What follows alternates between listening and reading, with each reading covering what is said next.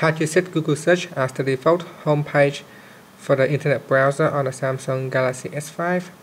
First, press on the home key to go back to your home screen and start the internet browser. Once you have done that, tap on the menu key and then go into settings. Then tap on set home page, and here tap on other, and here you can type it in .google.com and then tap on OK. So you put in the Google address and tap on OK, and then just tap on done button at the top, and then that's it. So whenever you launch your internet browser, if it hasn't got any page open, it will try to launch the default, or you can just simply tap on the home key to go back to the default home page, which is the Google search, and that's it.